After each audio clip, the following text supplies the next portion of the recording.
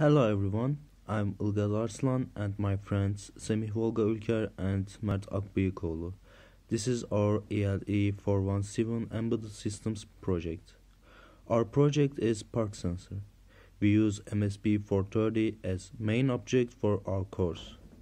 We use ultrasonic sensor to measure distance, LCD screen to show measured distance, potentiometer to set brightness of screen, one LED and one buzzer.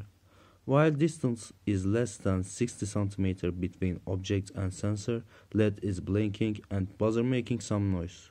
If object come closer, LED is blinking faster and buzzer making a sound higher frequency.